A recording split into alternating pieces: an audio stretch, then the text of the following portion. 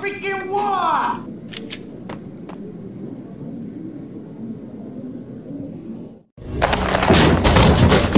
Vinny Gognitti, just the man I've been killing to see. Payne? Freaking fed! I knew from day one there was something screwy about you. What do you think you're doing? You're a freaking cop. You ain't got squat on us. You can't just come in here waving your piece like it meant something. Yeah! Oh my God! Oh God, you shot me! Ah! You're dead, Payne! What the hell are you waiting for, you apes? Kill him! Kill him! With pleasure, boss. Gognitti bailed. I made like Chow Yun Fat.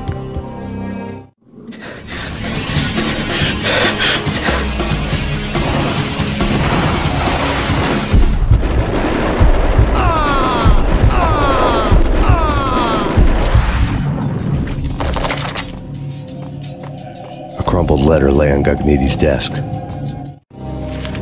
The letter was addressed to Don Punchinello, but Vinny had never had the nerve to finish it. Jack's gone voodoo. Just the other night, he shot Dino because he wanted to see what his brains looked like splattered on the wall. He's a freaking mad dog. We're running out of men and business fast.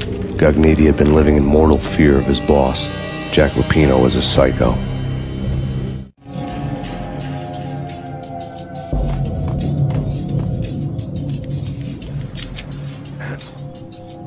Vinny Gognitti was running scared.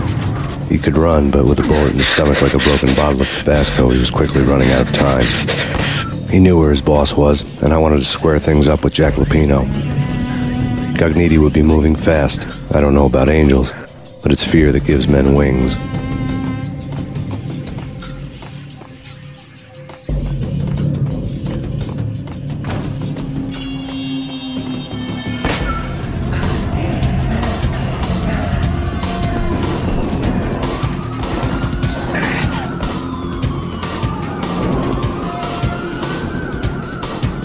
Gognitti hitched a ride. To catch him, I'd have to follow his lead.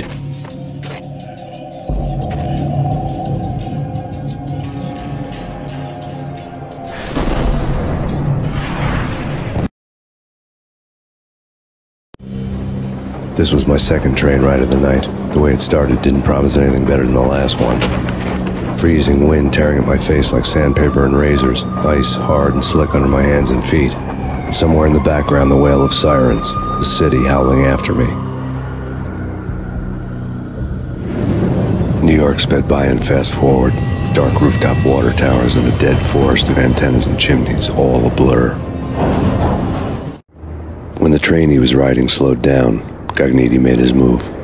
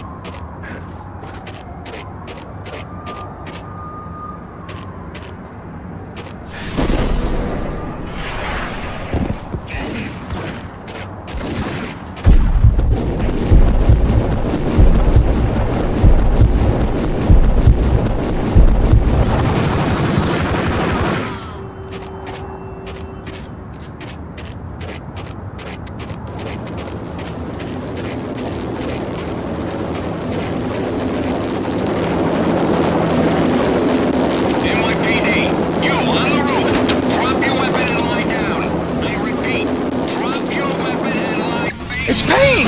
He's coming down the stairs! Shoot the bastard! Okay, boss, you got it. No problem. Hey!